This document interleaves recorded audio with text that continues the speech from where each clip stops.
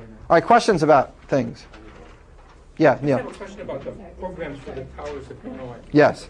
I can write those programs and they work, and I can grind them out, and I understand how they work. Mm-hmm. But I can see that they work. But I have no feeling at all why they work. They just seem like a miracle to me that they work. Mm. You know, it's like 4 pegs. Well, I'll just write 4 little words there and send it in, and it prints out these very detailed instructions. You know, so I can't. Yeah. I'm lost as to how to get an understanding of why this subscription works. I guess good is the answer.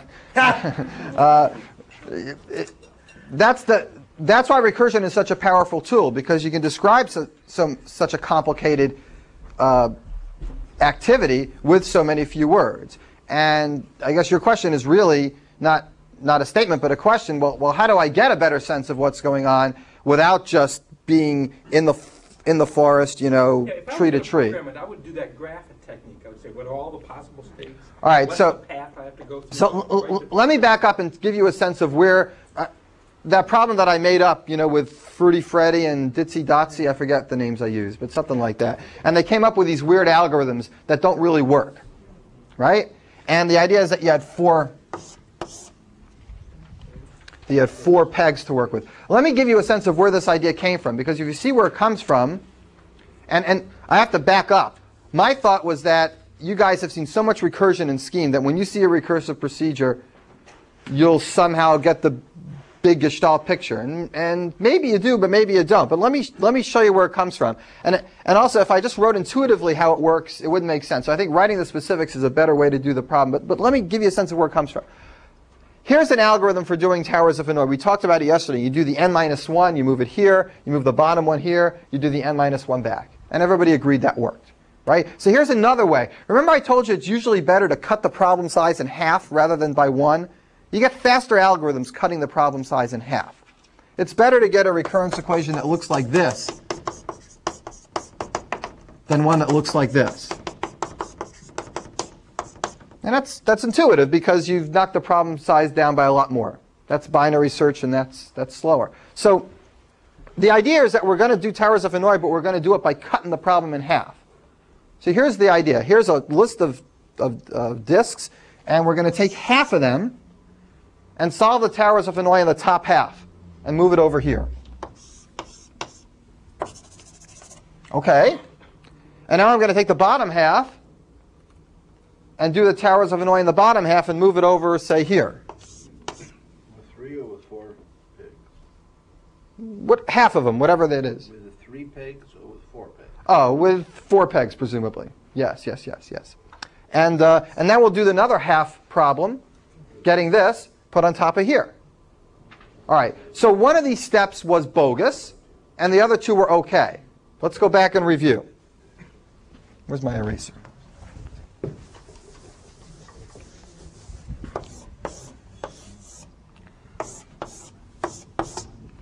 This chalk is horrible.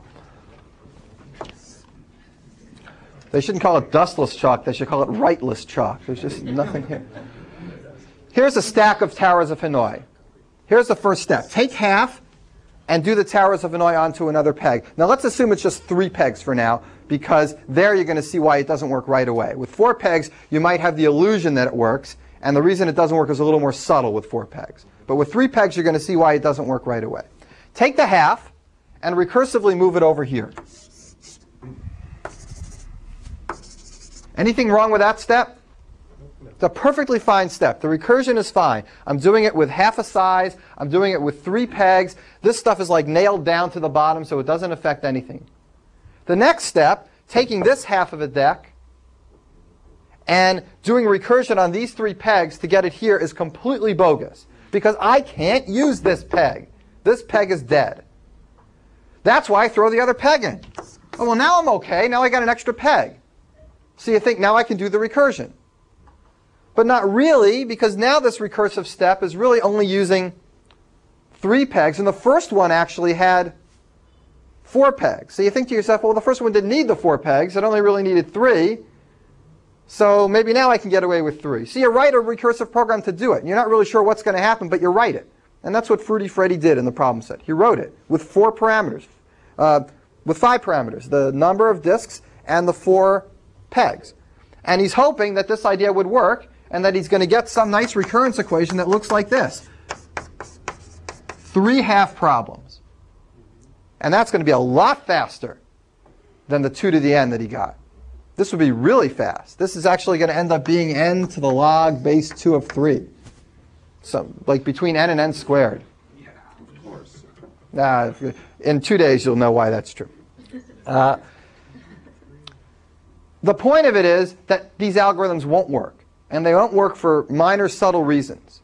And you need to experiment and explore and see why they don't work. And that's really the heart of understanding recursion, is to look at something that looks like it's working. Somebody's trying to do hocus pocus on you, and you figure out why they're trying to pull your leg. And that's the purpose of that question. So how do you really see the big picture? In these questions, it's hard. I got his to work. Yeah. With 4 pegs. It works with 4, but it doesn't work with bigger sets. Put in 8, it won't work. It works with some small number of disks, but if you try to put in larger ones, you'll start seeing the flaw. So try 8 and you'll see the flaw. Right. But obviously, if you do it by hand, you can do it. You can move half over and then you can move half over. So you can't get a simple recursive formula that tells you that. That's what you're saying. You can do this algorithm. You can move this half over using 3 pegs. You can move this half over using the old Towers of Hanoi method, using just 3 pegs. And then you can move this half over using the old Towers of Hanoi method. All right, but that's not a recursive algorithm because you're not writing it in terms of yourself. You're writing it in terms of a different procedure. And you can do that. You're right. Absolutely, Sam. Right. Shouldn't the first one be the old Towers of Hanoi procedure as well? It could be. It's just that you have that extra pin to do nothing. Yeah, well, the question is whether the real question is, does an extra peg help? I mean, if we just do what Sam suggested, then the extra peg really isn't helping at all. We're just going to do 3 problems, each of which is n over 2, and they're going to be 2 to the n over 2 minus 1. You add 3 of those up, and you still have exponential time. I mean, that's at least an algorithm. That would be acceptable, by the way, as an answer to how you use 4 pegs. As long as you analyzed it and told me how many steps it took, it would be acceptable. The question is, what's the best you can do with the extra peg? Isn't it powers of 3? Yes, 3 log 2n, not n log 3 log 2n and n to the log 2, 3 are identical. Are they? Yeah. They're identical. I'll show you this in 2 days also. You saw this 2 months ago, but you forgot. These 2 are identical. I could win some bar bets. 3 is... Here's the intuition. This is n to some constant, but this is 3 to a log. And exponents to logs tend to undo themselves and get back to polynomials. 3 is 2 to the logs to the base 2 of 3. So you can write the last is 2 to the log 2 of 3 times log 2 of n, and then you can move either direction. Absolutely, absolutely. I'll review this then. I don't want to review it now, but I'll review it then. I was just in the middle, though. Oh, the extra peg. How much can you use the extra peg? Does it help a little? Does it not help at all? Is it just a complete waste of time? Your gut instinct should be it better help a little, right? It's better. You might even try to make a graph out of this picture. It doesn't end up quite as pretty as the other pretty graph we made. There's no answer to that question that anybody knows, and I didn't ask you that question. I didn't ask you what's the best you can do with 4 pegs, because nobody knows the best you can do with 4 pegs. There is a really good fancy algorithm that actually deals with a number of pegs in the subproblem. Instead of being half the size, it actually relates to triangle numbers. You could look this up in the Concrete Math book by Knuth if you wanted to see a fancy way of doing it with 4 pegs that cuts the complexity down a lot, but nobody knows if that's the best way. That's in our book, too. It's in our book, too, the fancy way? Okay. The triangle number way? Yeah. All right. Nobody knows the answer to this question. And it's a really interesting problem. And one day somebody will know what's the best you can do with 4 pegs, and until then it's just a mystery. This 7 rings problem is a really cool problem. I've mentioned it a million times. And today we're going to solve it. We're going to come up with a number of steps it takes to solve it. We're going to count those number of steps. We're going to relate it to gray codes, relate it to recurrence equations, relate it to induction and recursion. Rather than hold this and fiddle with it as I go, since none of you would ever see what I'm doing, I bought you all a copy of this, and that's why I wanted you to play with it. You're not really going to get it unless you have it in your hand. I sometimes go and give talks about this and try to say, oh, this is really worthwhile to do in class. And I once did it to a group of other professors, and I solved the problem while I was talking and did it and thought that would be really worthwhile. And all they wanted to do was grab it out of my hands.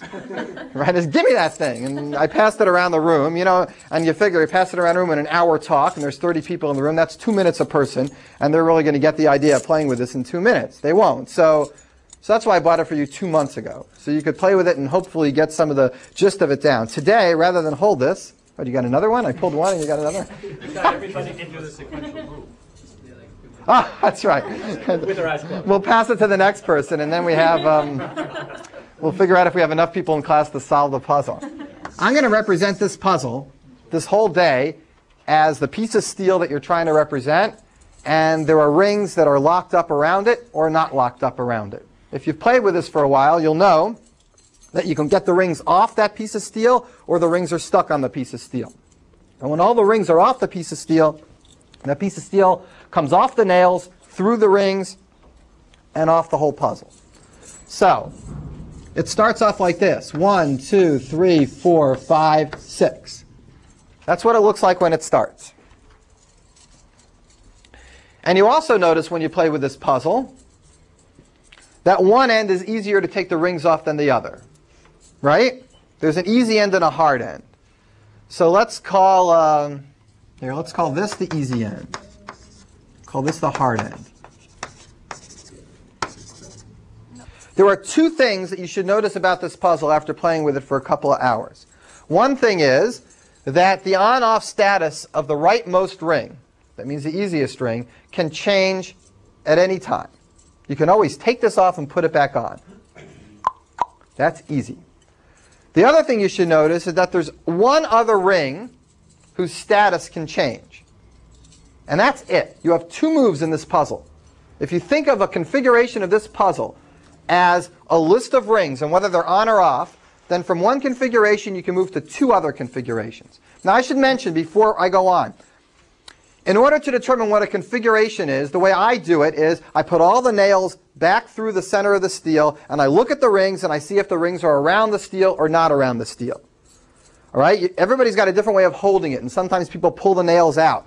In order to determine which configuration you're in, you really have to have the nails kind of through there and see whether the rings are around it or hanging below or above. If they're hanging below or above, they're off. If they're around it and intertwined, they're on. And that's what I mean by a configuration. Some of the configurations that you think are different might all really be the same, is what I'm saying. Okay? So one thing you can do is move to a configuration where this toggles from being on to off. You can always do that. Another thing you can do is the following. From now on, instead of making this picture, I'm going to put a 1 underneath each spot if the ring is on, and a 0 under the spot if the ring is off. So we're back to binary numbers. So it starts like this. And one thing you can do is turn it into this. Okay? The other thing you can do from this position, which other one can you take off from this position? Anybody know? The second from the right. You can also go here. I want to generalize this to any possible configuration. I want you to realize exactly, given a configuration, which two places you can go. And I want us to all agree on this before we do anything else, because those two things are important to see. Let's pick an arbitrary configuration in this game. 1, 2, 3, 4, 5, 6. Something like this. 1, 0, 1, 1, 0, 1. Let's see. Here, Blake, what's one position I can get to? Pick the easy one. This right one can change. So? 1, 0, 1, 1, 0, 0. Right. I can change that right one, so that's one position. What's another position I can get to? Now here we have to think a little bit. Does anybody know? 1, 0, 1, 1, 1, 1. How do you know what the two are? Let's make sure we all know what these two are, and I'm going to completely describe it rigorously. You could write a program to determine this. Here's what you do. You start on the right end, and you look past all the zeros that you find until you hit the first one. In this case, there are no zeros at the right end, so you hit a 1 right away. the position to the left of that first one that you hit can be switched. That's the fundamental mechanical nature of this puzzle. That the second to last one off the right, after the first one, can be switched. Let's look at it here. The second to last one can be switched. The second one can be switched. Here's another example. 1, 2, 3, 4, 5, 6. Well, for sure we can switch this one. That we can always do. 1, 0, 0, 1, 0, 1. What's the other one we switch? Let's do it together. Run through the zeros until you find the first one. The position to the left of that can be switched. 1, 0, 1, 1, 0, 0. These are the two positions you can get to from here. Are there questions about this so far? This is completely rigorous. There's no choice as to what the two positions are. One is obvious, and one you have to do a little bit of a calculation. The way a computer scientist would write this down is they'd say, look for the following pattern on the right end. 0, star, 1. 0 star means 0 as many times as you want, including 0 times.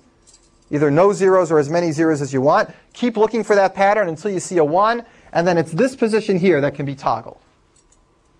All right? This is sometimes called a regular expression. It's just the way you describe patterns of things. You'll see it in web designing programs looking for patterns.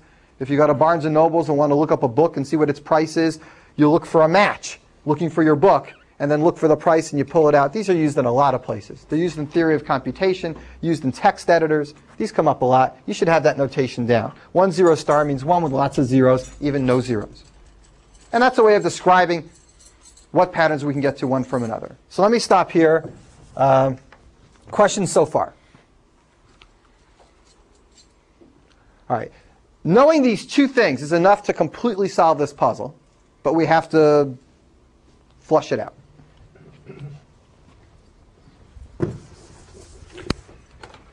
Who thinks they can figure out the two positions to move to from any one position? Everybody think so? Who wants to volunteer that they don't know how so I can call on them and teach them?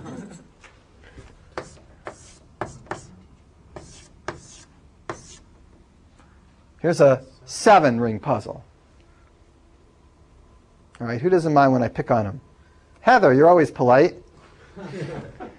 Give me the two things that this can turn into.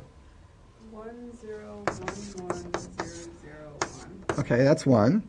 Oh, that's the easy part, so you're off the hook. Make Mike do the next part. It's 1 0 0. That's the trick. 1 0 0. Good, very good. Okay, these two things. Okay, again, look, 0 star, here's the first one. That guy can toggle its state. And it's built that way.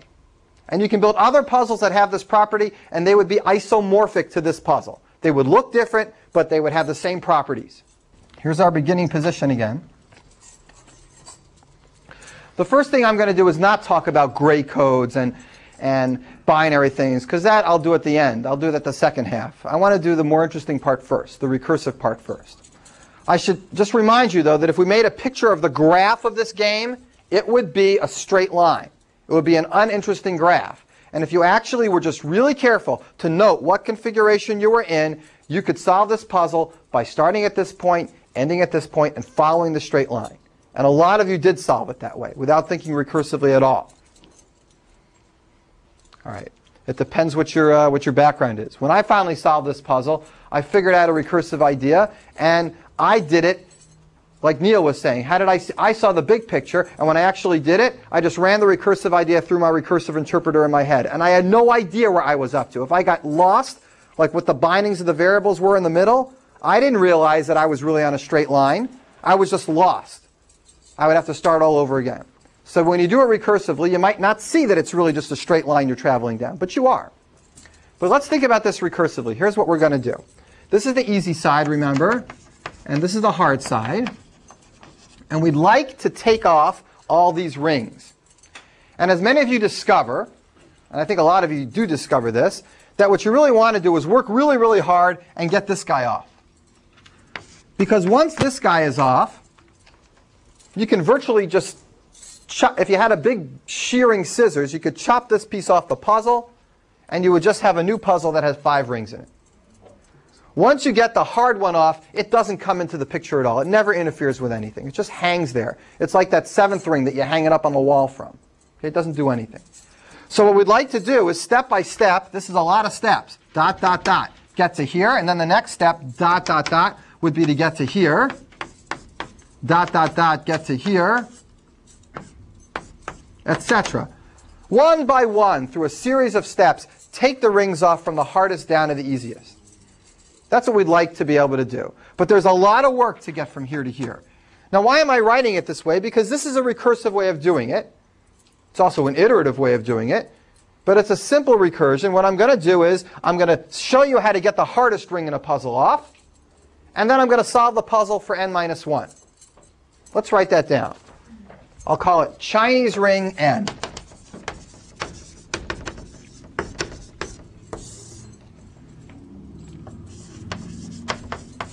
Get the hardest ring off, and then Chinese ring n minus 1. You believe that? If you played with the puzzle, you should believe that. Get the hardest ring off, and then you got the same puzzle with one less ring. If you took the right ring off, you don't have the same puzzle with one less ring. Okay, you got a very hard puzzle that's not too much easier than the original 6-ring puzzle. It's taking it off the left end that really gives you a puzzle exactly the same as the one you started with, except with one less ring.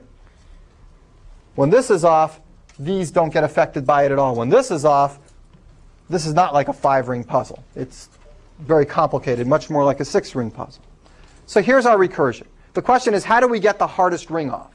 Well, you guys know how to get the hardest ring off because you know how to change to this state. You know the 2 binary numbers that sit around here. Well, let's figure out what they are. One of them is this one. What's the other one?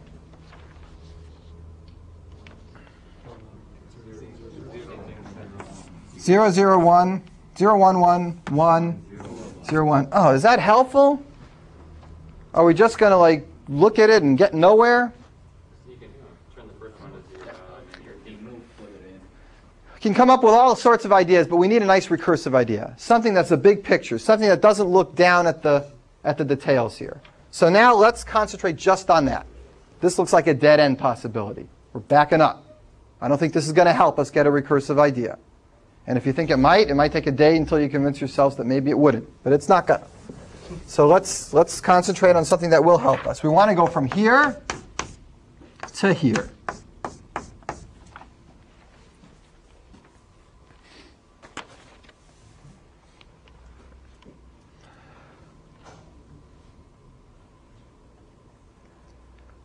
If I want to pull this off, what should this be right before I pull it off? That looks better. Too many zeros? Thanks. 1, 1, 0, 0, 0, 0. If I get it to look like this, then the next thing I can do is take this off, right? That's the real one. I wrote the wrong one before, and that's the real one that goes before this. But this should give you a hint. How do I get it to look like this?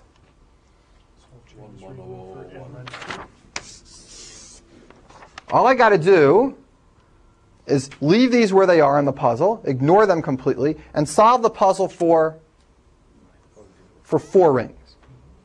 Okay? If I do that, then I take one step to turn it into this. Not quite into this, right? What does it look like?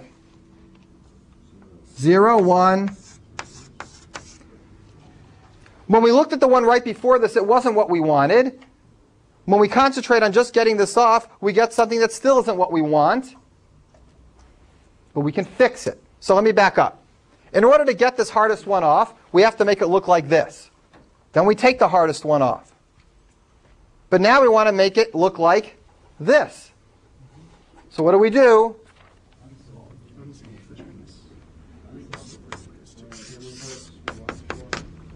You put them back on.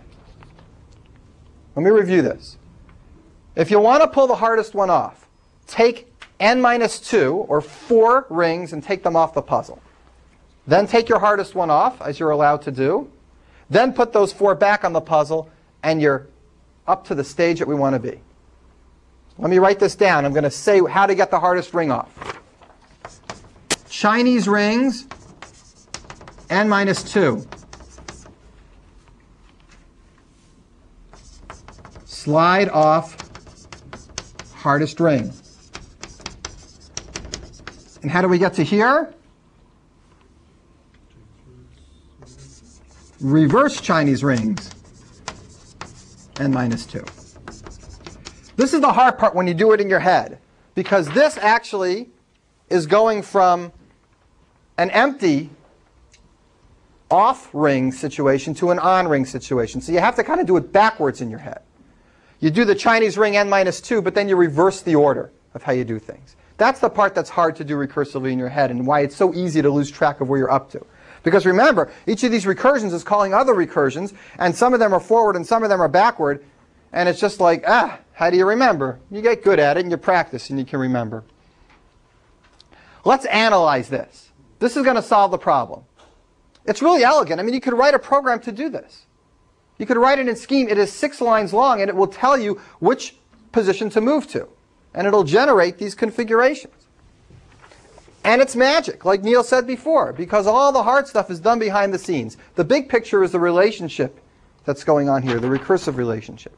But what I want to do now is switch gears. I want to analyze how many steps this takes now that we know exactly the algorithm. Let me stop. Questions about the algorithm? Yeah, Todd. You know, in Towers of Night, we keep changing the target from to using for reverse Chinese string.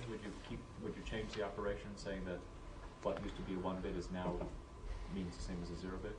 That would be fine. If you put an extra parameter in that says, you know, what's on and off, then you would toggle that bit. So you could use the same algorithm? Absolutely. You could use the same thing and put an extra parameter in. Or you could just write a helper function that runs the old algorithm and just reverses its order, which would also be the same. It would be equivalent. You could do either one. Position, you have only two moves. That's true. So you can program it to say whatever you came in on, you can't go out on. Agreed. Right. Right. Instead of a recursive routine, you could also just say, check where you just came from and do the other one. And you could write an iterative program for this. Absolutely. And in fact, you're going to have to write a program for that in one of the problem sets, or the equivalent of that. Let's analyze this. Who can give me the recurrence equation for this? How much time it takes? EJ, can you do it? You're rubbing your beard. You look thoughtful. The time it takes to do the Chinese ring problem. Let's split it up into pieces. How much time does this take? That's a recursive call. Tn minus 2. Good. We got 2 of those. So I'll make it 2Tn minus 2. What else? We have this line, slide off the hardest ring. That takes 1. I'll put that at the end. And what else? Good. That's the recurrence equation. That's the exact recurrence equation for this puzzle. And you know that it's the only solution possible, so it's the fastest. You're not going backwards here. This is a completely straightforward solution. We need a base case. In fact, how many base cases do we need? 2 base cases, because this depends on 2 smaller values. So we need a base case for the 1-ring puzzle and a base case for a 2-ring puzzle. How long does it take to solve a 1-ring puzzle? 1 step, pull off the ring. How long does it take to solve a 2-ring puzzle? 2 steps. You take the left one. I don't think 3. I think you can change it to this, and then you can change it to this. Right? So I think it's 2. That's our recurrence equation. We're going to spend the next half hour or so looking at this and trying to solve it.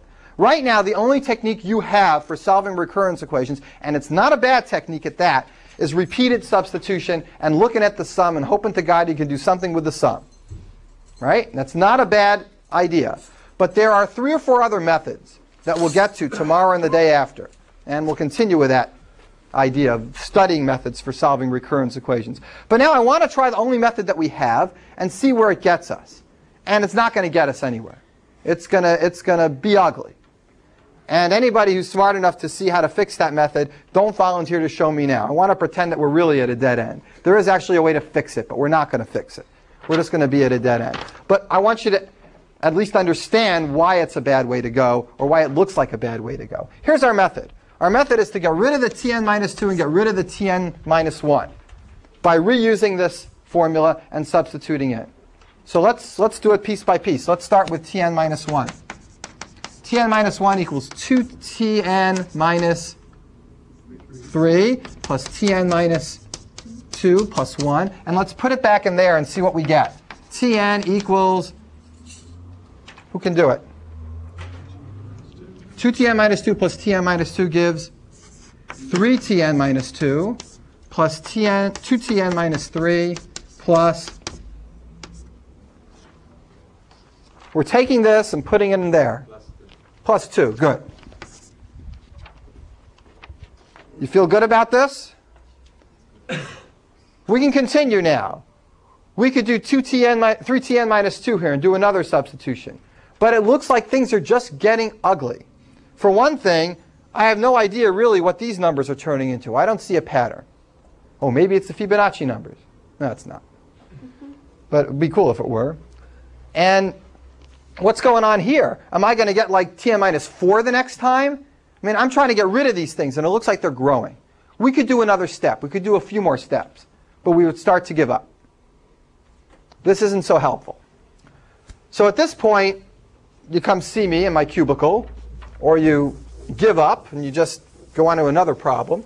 Or, and this is what you should always do, I don't have a clue how to do it with my power method, so let me see what the answers are at least.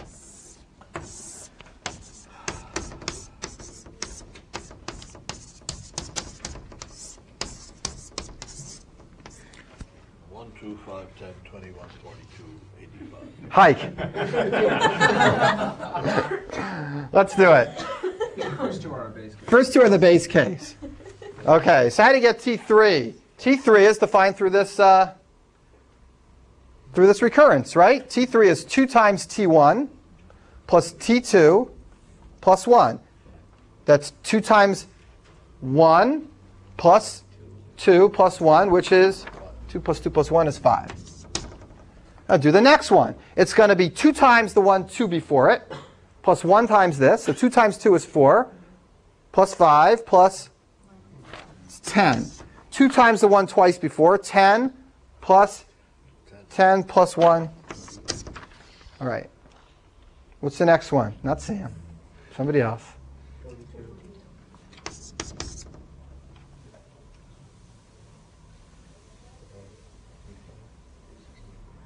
Didn't take that long. 42, 42, 85. One more. 1. Now, let's look at this table and see if we can find a pattern. This isn't like I wrote down some bizarre sequence of numbers. There's a lot of patterns here. It doesn't take a genius to see some kind of pattern here. Something's going on that we can write down. So let's write down what it is, even if we don't have a clue as to how to solve this recurrence equation. What we're going to write down is something that we will have a clue how to solve, and that's going to actually give us a solution to the whole thing. Which is very pretty, yes. What relationship do we see here? It doubles. If there's an odd, it doubles. If it's an even, it doubles plus 1. I heard it about 8 times. Good. If the number's an even number, it gets doubled and get 1 added to it. If the number's an odd number, it just doubles. Maybe that's just coincidence, and the next number that won't work for. Oh, no, it will. It really does. How do you know when you just see something that's coincidence and when you don't? There's a famous function. I think it's this one. I don't remember exactly. Is it this one or this one? Is it this one? That it gets you prime numbers? Yeah, there's a 41, but I'm not sure whether the 41 is. And I'm not sure if it's plus or minus. There's a function if you put numbers in, the first 40 numbers you put in, you get prime numbers. And the 41st number you put in, you don't get a prime number. I don't know if it's this or not, but I could figure out which one. And the 41st number, you can factor it, so it's clearly not a prime number. But if you're the kind of person that just tries, say, 10, and that's a good enough sign, then you'll say, well, there's a formula that generates prime numbers. But it's not. So we have no guarantee that this pattern is going to continue. We have every right to conjecture, as curious, skeptical people, that it's true, but we're going to have to prove it's true. Right? And how do you know when you've really discovered something that's true and you can prove it and something that's just a red herring? Well, you never know. And you get better and better at it the more of these you do. So here's our conjecture as you've all said it. T of n equals 2Tn minus 1 plus 1 when n is even or odd? When n is odd. When n is odd. And when n is even, T of n equals... No, I think we did it backwards, huh?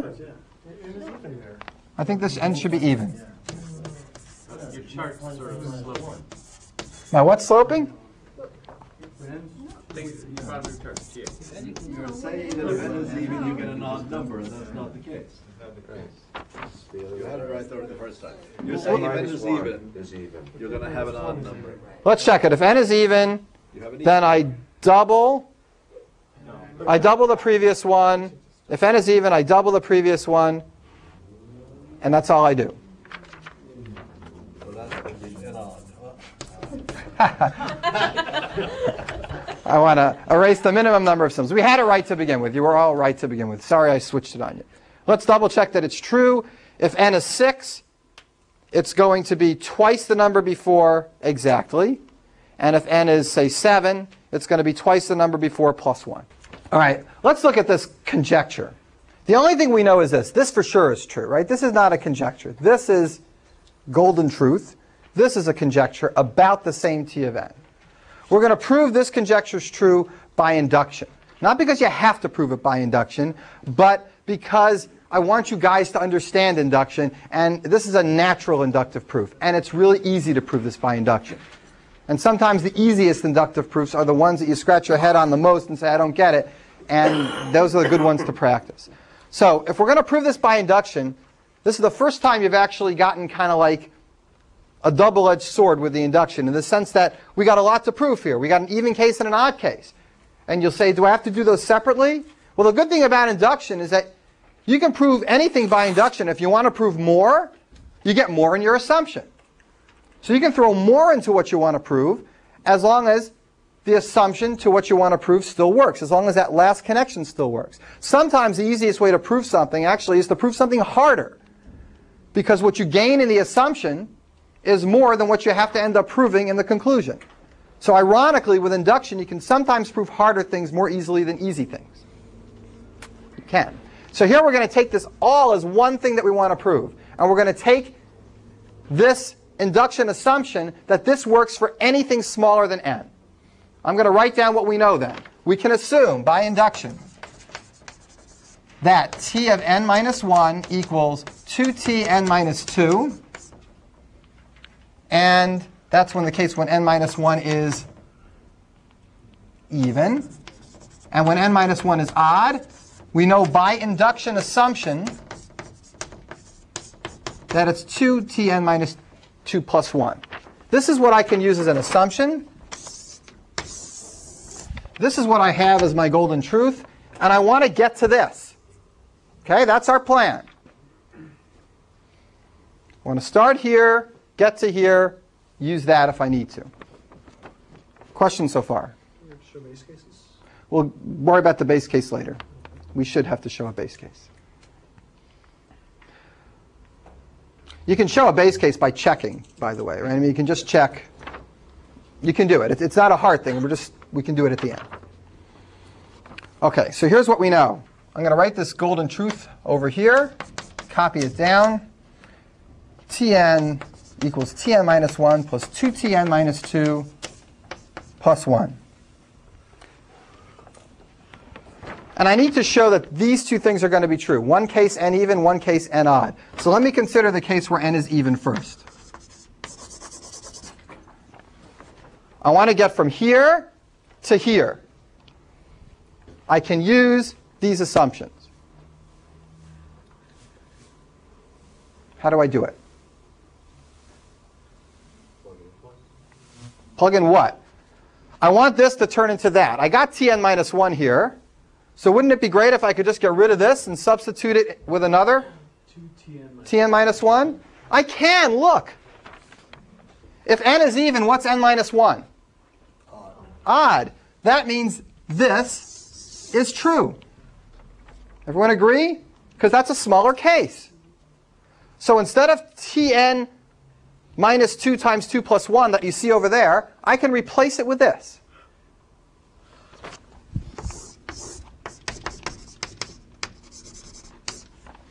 That equals 2Tn minus 1 for the case n even. I got that first part. This is one step. This isn't a long, hairy proof. This is induction at its best. It's the slickest proof in the world. Boom, boom, boom. We're done. All right. Now before I go on to the next case, and the people who are making curlicue faces with their eyes and nose, I want to make sure you're still with me. We have this as truth. We have this as an assumption. We're trying to prove this. In order to prove this, I try to do it in cases. I said the first case, n is even. So I write down my truth again, and I notice that if n is even, n minus 1 is odd. And if n minus 1 is odd, I can use this step for my induction assumption. And in place of 2Tn minus 2 plus 1, I can rewrite Tn minus 1. And that gives me 2Tn minus 1 QED divided by 2. That means I'm half done with my proof.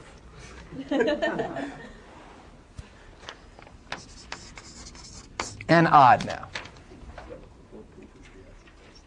All right, if n is odd, you start with the same exact truth. This is truth is true for any n, even or odd. So we start with the same thing. It equals Tn minus 1 plus 2Tn minus 2 plus 1. Now, if n is odd, n minus 1 is? Not odd. Not odd. It's even. So we can use this as our assumption. So instead of 2Tn minus 2, we can rewrite Tn minus 1. But this time the plus 1 stays there because we were using this. And what do we get? 2Tn minus 1 plus 1. QED. We started with this assumption. We used our truth. We got the next case. To show that this really works, you got to show that it's true for T of, say, 2 and T of 3. You can start for smaller cases. And you can check it's true. T of 1 and T of 2 doesn't work? Because we don't have a T of 0. So if you want to show that this is true, you just have to show that it's true for T of 2 and T of 3, right? Those are the lowest cases that this means something for. And you can check it works for T of 2 and T of 3. All right. So like, I bang induction over your heads, and I tell you how important it is. And maybe you could have come up with a proof for these things without induction. But if you get good at induction, it's just so slick and so easy that if you read a paper by somebody, you know what they'd say? They'd say, by inspection you can see these properties, and it's an easy inductive proof that this is true, period. And then they're on to the next paragraph. And in that little sentence is 20 minutes of talking right now. All right? But that's the assumption people will have when they're writing things like this down to a broader audience. All right, questions about this? So now we've got that this is true, and now we're ready to move on to the next step and try to actually get a formula for T of n. We still got a long way to go. We've still not solved anything. We've just convinced ourselves that this is true, and we've gotten out of the horrible world of this more complicated recurrence equation. And it turns out that the easiest way to write the final formula down is to separate the cases. To say that if you have an even number of disks, it takes this many steps, and if you have an odd number of disks, it takes this many steps. And if you try to combine them into one formula, you can do it, but the formula looks so ugly and unpleasant that any mathematician would never do it. They would just say, n odd, here's the case, n even, here's the case. And that's an aesthetic judgment. But you could always compose two functions into one uglier one with -1 to the n's and all sorts of weird things like that. Let's work with this. Now that we've got the double n minus 2 and n minus 1 out of there, and we're down to just n minus 1, things look good. But let's think about what happens here. When we did these repeated substitutions before, the pattern started to repeat. Why? Because we did the same thing every single time. Look what happens here when you do repeated substitution. The first time you double the previous one, but then it's an odd number. So the second time you got to double it and then add 1. And then you got to go back and double it. So you might not notice the pattern. So what we're going to do is try to get it to a point where you can just use the same thing repeated all the time. And what I mean by that is the following. We're going to run this substitution through so that t of n for even numbers depends on t of n for other even numbers, and t of n for odd numbers depends on t of n for other odd numbers. So the same thing happens every time through. So we don't have to shift back and forth between these two repeated substitutions. Sam doesn't like this idea. No, I do. It doesn't. Maybe even do this at your seats. Sam, I know you've already done it at your seat. So let's go ahead and run this through once. T of n equals 2tn minus 1. What happens when you try to substitute for tn minus 1? Here's tn minus 1. If we're going to start with this, then tn minus 1 uses which recursion? Uses the second one. So tn minus 1 will be 2tn minus 2 plus 1. Take it back in here. What do you get? 4tn minus 2 plus 2. That's when n is even. Here's what I did for those of you who didn't follow that last step. I just took this as a starting point, and I substituted for tn minus 1 by using the second one, because it switched from even to odd. So I took 2tn minus 2 plus 1 and put it in place of here. And I got 4tn minus 2 plus 2. This is much better, because now even numbers depend on other even numbers. And now the pattern just repeats itself over and over. So I'm going to write that down. 4tn minus 2 plus 2 when n is even. And who can tell me the appropriate one when n is odd? Sam, you can tell me. Oh, goodness.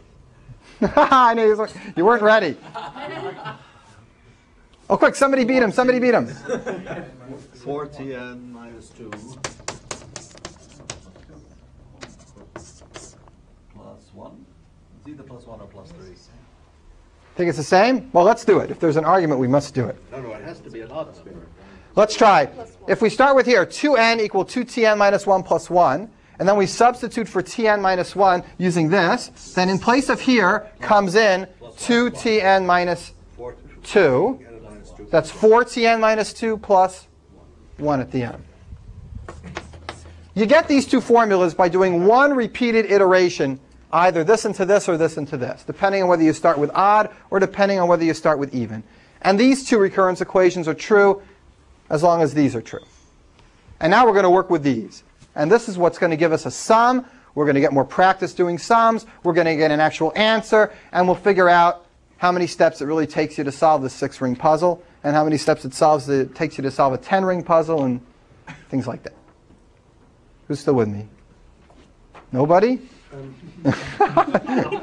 I see the mechanics of what you've just done, but I don't understand why it's better for evens to depend on an even. Oh, because then we can just keep using this one rather than go back and forth.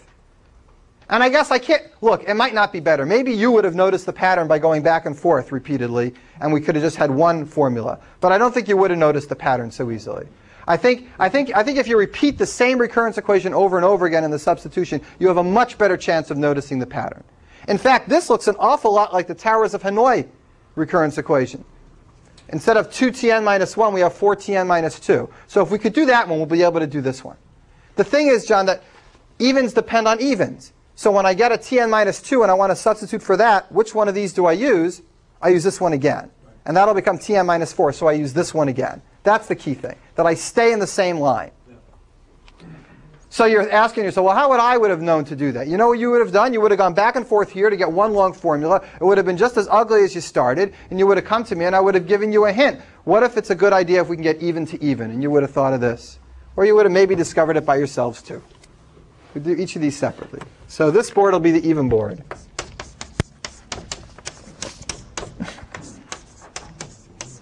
Even board. This board will be the odd board.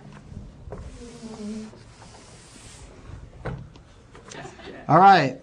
We want to get rid of this n minus 2. The tn minus 2 there stinks. We want just n's on that side. No capital T's. No capital T's on the right side. We want a formula for n.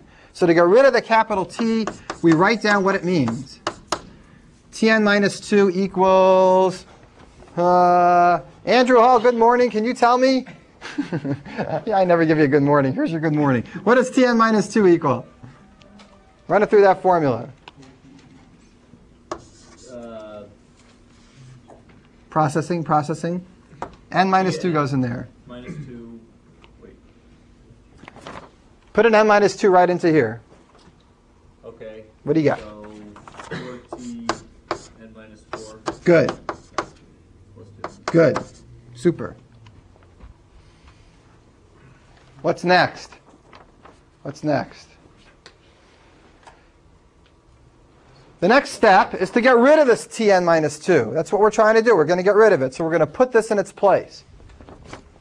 Here's what we get. Tn equals 4. And in place of Tn minus 2, I'm going to put big brackets. 4Tn minus 4 plus 2 plus 2. Get it? Okay.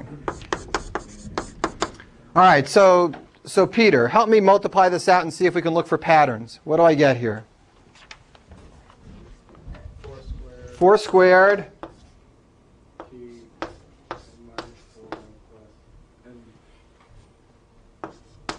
plus 2 times 4 plus 2. Good. Now, if you're inexperienced with this stuff, you're not likely to see the pattern yet. But when you get more experience, you are likely to see the pattern. You'd have to do it maybe 1 or 2 more times if you're just really learning this stuff to see the pattern. But try to get a sense of what's happening. I just did it twice. I got an exponent of 2 here. That's an easy pattern to notice. I did it twice and I got 2 plus 2 times 4. What's going to happen next time? Maybe you see it, maybe you don't. Let me help you. Next time, all this stuff is going to get multiplied by 4. So the 2 here is going to become 2 times 4. The 2 times 4 here is going to become 2 times 4 squared. And then we got an extra 2 that we add on at the end. So this will end up having just what it is now, except with a 2 times 4 squared extra term. What happens is we're getting a geometric series there, 1, 4, 4 squared, with a 2 in front of each piece. Let me show you what it would look like if we did it again. T of n, 4 cubed, Tn minus what? Minus 6. Anybody mind if I write 3 times 2? We did it 3 times. We took 2 away. It's easier to write it that way because when we do it r times, this is going to be r times 2. Right?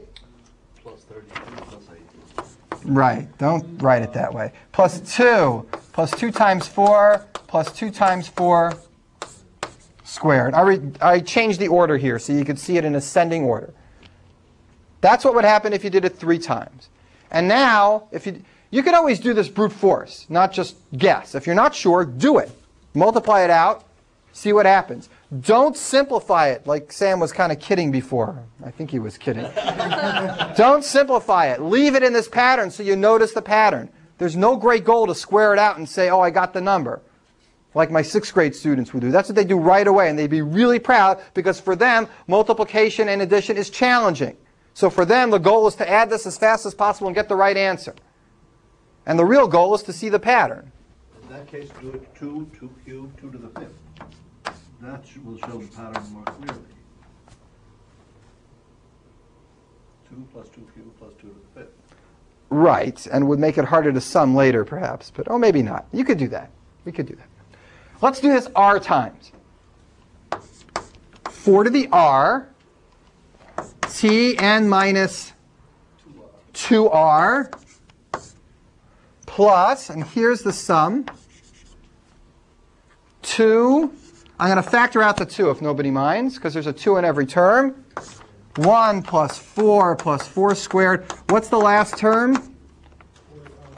4 to the r minus 1. 1 less than the number of times we've done it.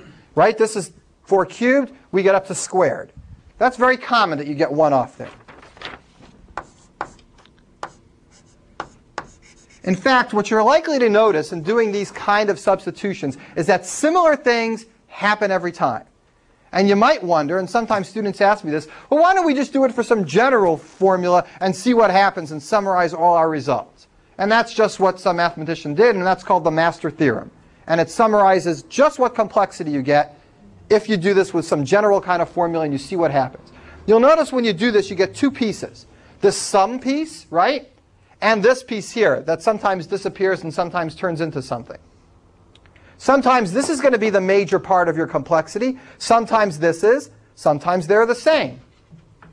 The master theorem basically looks at the function in advance and looks at these different numbers and tells you whether this is the main piece or that's the main piece.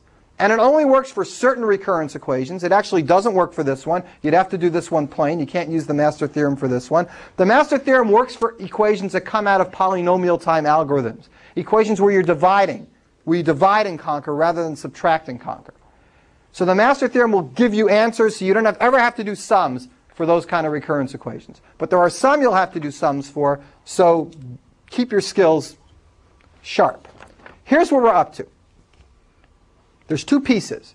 We still want to get rid of this t, and the way to get rid of it is we have to go ahead and ask ourselves, what's the base case for n even? What is it? N equals 2, right? N equals 2 is the smallest one. And t of 2 equals what? 2. That's our base case. So we'd like this number here to turn into a 2, and we're going to make r as big as we need to have it be in order to have this turn into a 2. Forget the odd board. We're taking both boards. We want n minus 2r to turn into a 2. What should r be then? N minus 2. Just curious, is it 0 even? Yeah, but there's, oh, I guess we could say t of 0 equals 0. Right. We could do that. I didn't use that as the base case, and that would work just as well. I just didn't do it. And this will work just as well, too. So let's stick with this. But you're right, Doug. I could have used t of 0 equals 0. But I never even used that as a base case. I assume there are no puzzles with 0 rings because they wouldn't sell for a lot. Oh, wait, here's another one. Here, I'll give you it for $10. I'm going to buy the whole world one of those. Oh, yeah, I guess the bar costs money. Remove the bar. All right, let's do this. Why are we doing this many? We want this t, Peter, to disappear. The way it disappears is when the inside of the function here, where the parameter becomes 2. So I can substitute t of 2 for 2. And you got it? So we just got to make r equal n minus 2 over 2, and that'll make that disappear. So here's what we got. T of n equals 4 to the n minus 2 over 2, 4 to the r, times, what's this going to be? It's going to be 2. T of 2 is 2, so times 2, plus, now let's do the formula. Anybody remember how to add up this formula? Oh, it's a mess. 4 to the r minus 1 over 3. 4 to the r Minus 1. 4 to the r minus 1. Good. That's a geometric series. Remember, you go up to the next exponent, you subtract off that 1, and you divide by 4 minus 1. All right, let's do it. Here, we're going to do this together. We're going to do this piece together. X equal 1 plus 4 squared up to 4 r minus 1. What do you multiply both sides by? 1 minus 4 to the r. We're doing our trick. We multiply both sides by 4. So that shifts everything down to 4 squared, 4 to the r minus 1, and 4 to the r. Then you subtract. You got 4 to the r minus 1 equals 3x. So x, our original formula, equals 4 to the r minus 1 divided by 3. That's the general way you do any geometric series. We did it last time. It always works. It's a good trick. And it works for things that aren't even geometric series. If I put the numbers 1, 2, 3, 4, 5 in front of these numbers, it would work also, right? But we'd have to do it how many times? We have to do it twice. Right? So you can do any kind of weird series with this trick as long as there's some nice order to it. Right, that's review, and I was going to skip it, but I'm glad I didn't, I suppose, since too many looks of confusion. Now we've got this, but we have to plug in something for r. It's got to be n minus 2 over 2. Well, look, we got this nice answer now for n even, but what a mess. Can we simplify it? We can simplify it a lot. If you have a number here, 4 to the n minus 2 divided by 2, What is that the same as? It's 4 to the n minus 2 times 4 to the 1/2. What's 4 to the 1/2? Square root of 4 is 2. Right? So what this really is, this piece here is really equal to 2 times 4 to the n minus 2. Okay? That piece here, No, that's not right. no? It's the 2 that's the n minus 2. There's a 2 in the denominator, then n minus 2. 2 to the n minus 4 to the n minus 2 times 4 to the 1/2. Is going to be 4 to the n minus 3/2. You add exponents when you multiply. There's another I didn't, all right, I didn't do what I meant. Sorry. I'm wrong.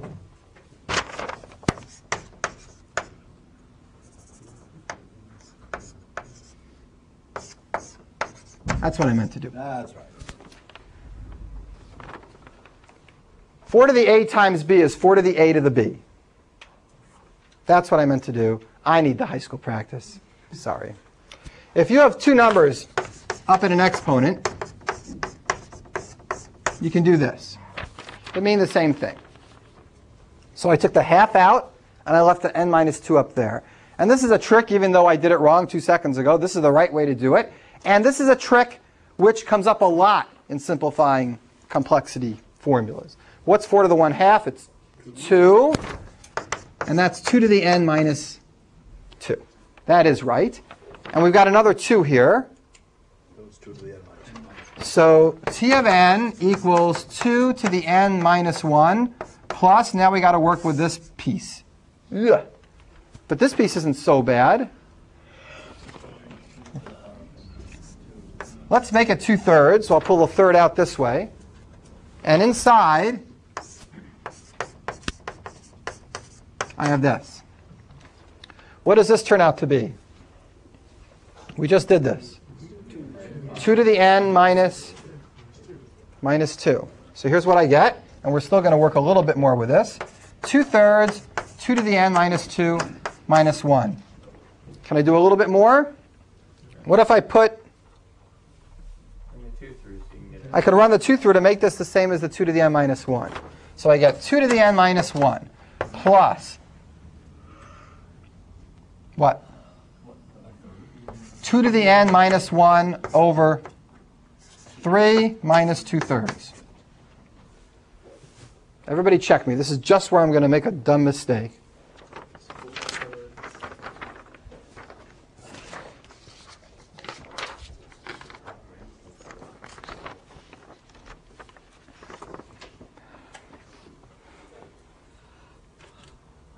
Did I do everything okay so far? Yes, okay so far. Almost done.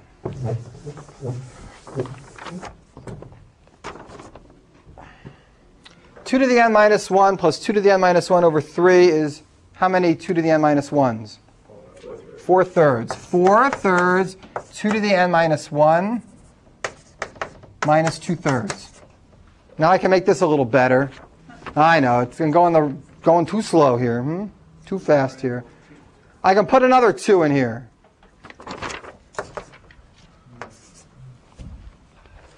Two-thirds, 2 to the n minus 2/3. Okay, I just pulled one of those 2's, threw it back in there. And now I got the simplest way that I can think of writing this. This is what I have in my notes that I handed out. 2/3, 2 to the n minus 1. 6 rings. 2 to the 6 is 64. 64 minus 1 is 63. 63 divided by 3 is 21. 21 times 2 is 42. 42 slide moves to take this ring off. 8, it's going to be bigger. 10 is going to be even bigger. My friend bought these puzzles for his class, and he bought 10 ring puzzles. Yikes. All right, I have more stuff to do, but I'm not going to do the odd case. I'm going to leave the odd case for you to practice. But I'll tell you what you get. You get 1/3, 2 to the n plus 1 minus 1. It'll be good practice to do the odd case. So I'll just write up on the board what the answer is. The numbers Here you go. Here you go. were 1, 2, 5, 10, 21, 42. If you write these as binary digits, it's 1, 1, 0, 1, 0, 1, 1, 0, 1, 0, 1, 0, 1, 0, 1. You're adding, you're shifting it over and either adding a 0 or a 1 at the end. You're going to have all of your answers, and you're going to have the recursion, the basic recursion that you had to prove very simply from this. This is 1, this is 2, this is 5, this is 10, this is 21. Then you know exactly what the next number is going to be. What's the formula of these two? I'm sorry? What's the formula then? You can't do the formula any better than we did before. Right, you can work out formulas, but this instantly gives you the numbers. And since the ones are appearing every other step, you're going to get the 1 plus 4 plus 4 squared plus 4 2.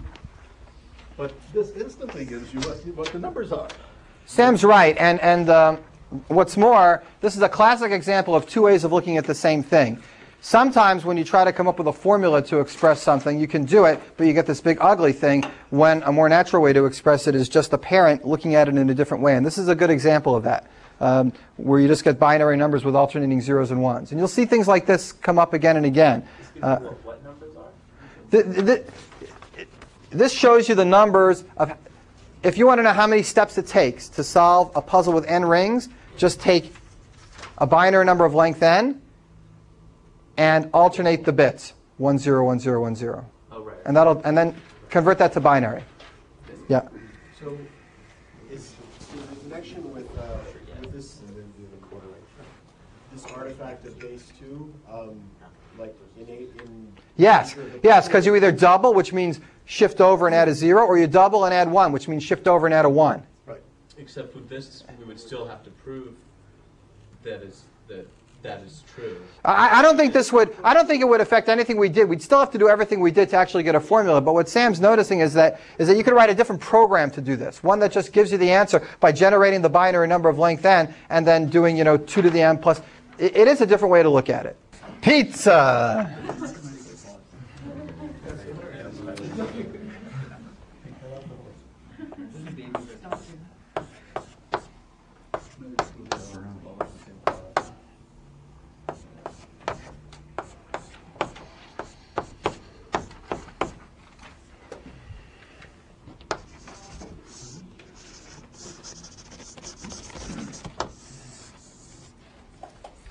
All right. These represent binary numbers. 0, 0, 0, 0, 0, 0, 1 is 1, 0, 1, 2, 3, 4, 5, 6, 7. I just wrote them around. Now it does. All right. And you're playing a game with some kid. Okay, either your own kid or you're a camp counselor or who knows what. You spin this dial, boom, boom, boom. It tells you how many things to move. All right. These kind of spinner things come up not just in games, but in all sorts of mechanical contraptions, and you need to be able to see where it lies, what number it's over. It's fine. What if you wanted to build something like this electronically? This is where gray codes originally came from. I know you don't know what they are yet, but you'll find out what they are in a second. If the spinner is lying over this region, it's pretty clear that the number is 7. But when the spinner gets close to the edge, it's not really clear. And you play these games, there's a big argument whether you should spin again or whether, and people bang down, that's a tie. No, it's not. It's on this blah, blah, blah. So, but a machine that's supposed to figure out which side it's on has the same trouble. You have to build a machine that's going to do it. And sometimes it's just too close to take the pickup. So here's how somebody builds a machine like this. God.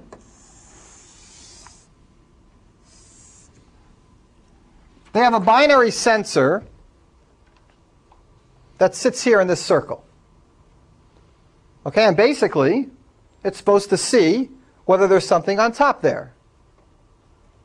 And then there's a sensor for the next concentric circle, and a sensor for the next concentric circle. And if these all things light up 1, then the number's 7. And if these light up, then the number's 0. But here's the thing. What happens if it's right on the line, so that the sensors can't tell whether it's 0 or 1 here? What kind of numbers could show up? Any numbers. Anything. This could be a 0, 1, this could be a 0, 1, or this could be a 0, 1. So any number might show up. But on the display, it would say anything from 0, 1, 2, 3, 4, 5, 6, 7 randomly, depending on which sensor actually got blinked and the details of the electronics. So you want to design something like this so that when you're on the line and it doesn't know which way it is, you either get the left or the right. But that's the only two choices. And the way to do that is to order these binary bits in such a way such that any two adjacent pieces of pizza have the same 2 out of 3 binary bits, and only one differs. So if there's ever an issue, that's the only one it could be an issue on, and whichever one it says will just give you the left or right. So let me show you an example of this. The what?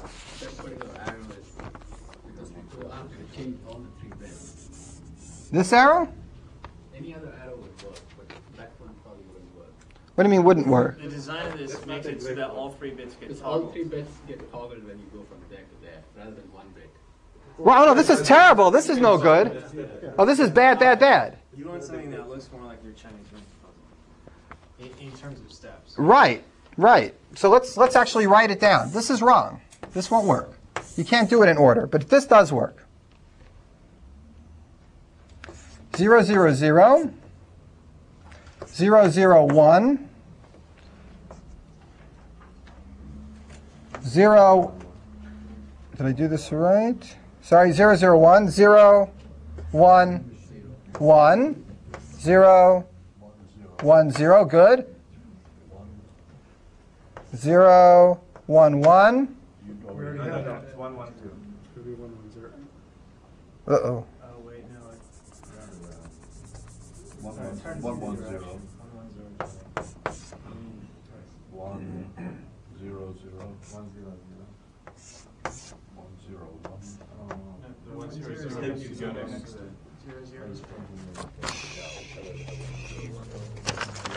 Here's how I'll do it. Let's pretend we got a 3-ring Chinese puzzle. Okay? What's the next step from 0, 0, 0? 0, 0, 1. What's the next step after this? 0. What's the next step after this? No. What's the next step after this? 0, 1, 0. Next step? 1, 1, 0.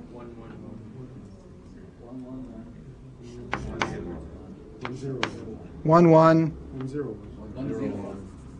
1, 0, 1. 1, 0, 0. Am I back? Is the next one 0, 0, 0? That's the sequence I want to use. And you'll see why in a second. Pizza. 0, 0, 0, 0, 0, 1, 0, 1, 1, 0, 1, 0, 1, 1, 0, 1, 1, 1, 1, 0, 1, 1, 0, 0. If you look at this spinner situation, anything that lines up on a line, if it can't tell in the second or third ring what's going on, they're both 0, so who cares? It's not going to have any trouble.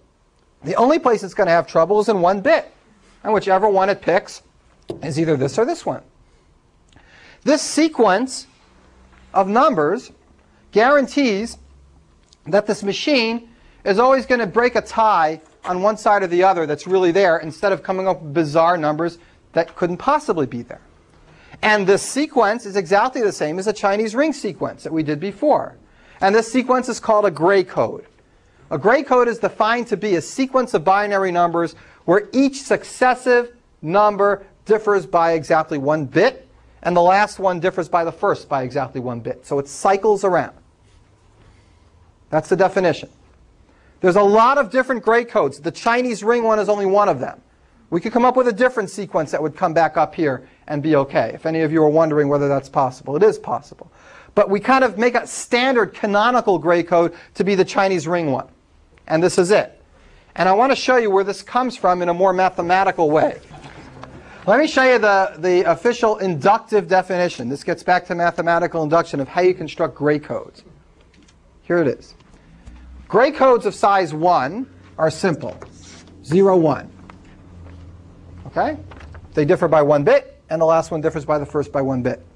The way to construct a new gray code of size 2 is to write the old gray codes down inductively, the last step, and write them down again in reverse. Put zeros in front of the first pair and ones in front of the next pair. That's the gray code for 2 bits. The gray code for 3 bits is defined the same way. It's an inductive definition. Write the 2 case down, write the 2 case down in reverse, put zeros in front of the top half and ones in front of the second half.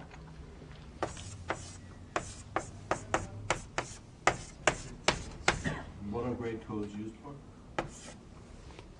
And other stuff.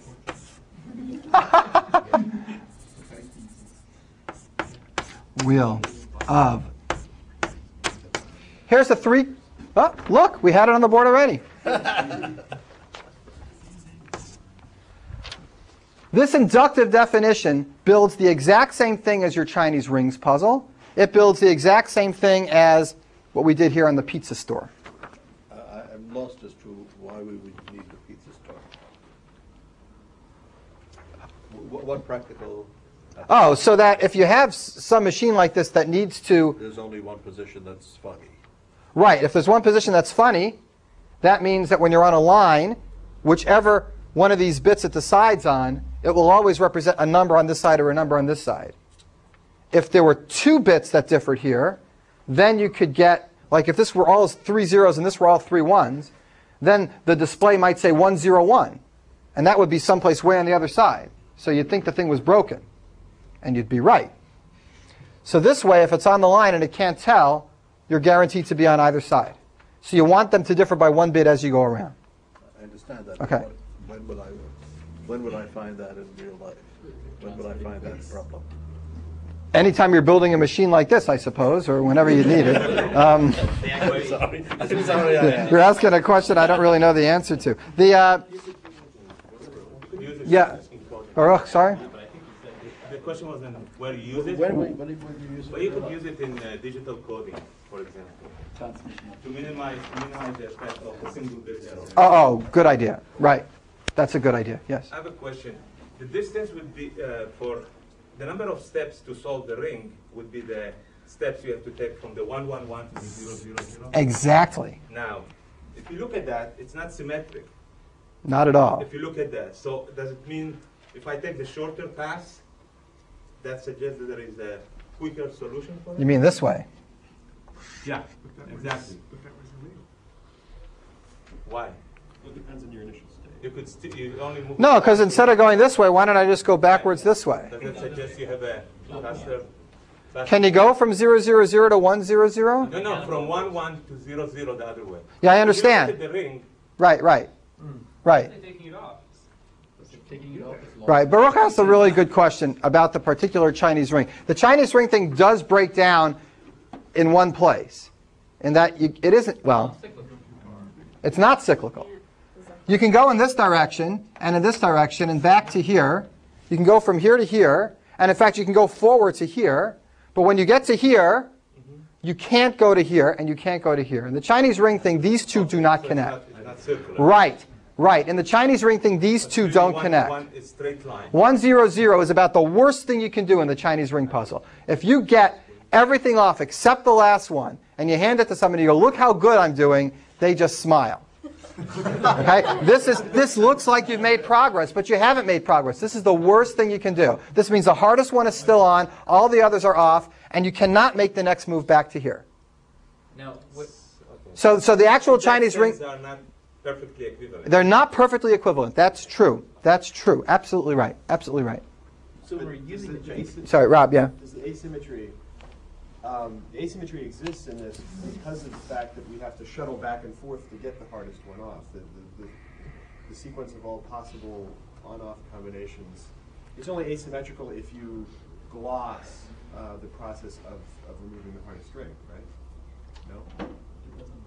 No, it's really asymmetrical in the sense that this move cannot get to this move, and this move cannot get to this move. Which I think is what you're saying. Right. Because you got- Yes, I understand. Yes, that's a way of looking at it, You absolutely. think about progress as step by step towards your goal without thinking about the in-between steps, then it looks like you have unnecessary possibility. Right, that's a fine way to look at it, yes. Chris, you had a question? Yeah. When you're actually using the Chinese ring solution to get a gray code, Yes. what someone asked this earlier, but the goal you set for yourself is to get from zeros to the worst possible state, from zeros to 1. From zeros to 111 is the real goal. This is what you want to do in the gray code in the Chinese ring problem. Wait. In the Chinese ring problem, you want to go from here to here. Yeah. In the Chinese ring puzzle, but Right. to generate the complete set of gray codes for length and Right. digits, how would you state that? The Chinese ring from all off to 1000. Oh, you could state it that way. The way you state it is the way I stated it before. You take the gray code for the n-1 case. You take the reverse gray code. You write zeros in front of the first. If you want to say it in front of the Chinese rings. Yeah, if you want to use the Chinese ring because you know this algorithm To generate gray codes, then at this point you just keep going forward. You can keep going. When you have it all on, you can go forward in this direction even though it's bad progress. Okay, so it's keep going forward. Keep going forward until you are stuck, until you have to back up. Right, so it really is a line. It's not a cycle. There's two ends, and these are the endpoints. That's what Baruch was saying, and I really should mention that and distinguish it from the gray codes, which cycle. In the Chinese ring puzzle, there is no cycle at the end. You could probably build the puzzle so it would cycle, but then it'd be a completely trivial puzzle. The real thing that makes this a puzzle is that you cut the link between the top and the bottom. One last thing before I quit today. You should also notice the symmetry. Did you notice how you build these gray codes? You take the previous one, you reverse the next one, and then you double it. That's very much like the recursion we did, right? We did the n-2 problem. We reversed the process. We put them together. So that's not an accident either. You have to formalize what that really means. But there's a lot going on here. There's a lot of stuff going on with gray codes. I ask you to discover a lot of it and prove a lot of it on the problem set. Some of it's going to be straightforward. Some of it's not going to be straightforward. Ask me if you have questions on it. Last thing, today in recitation, Tara is going to explain the connection between these things and other graphs, a graph called a hypercube. And she's going to talk about Hamiltonian circuits on a hypercube, and it corresponds a lot to this. So that's coming up this afternoon.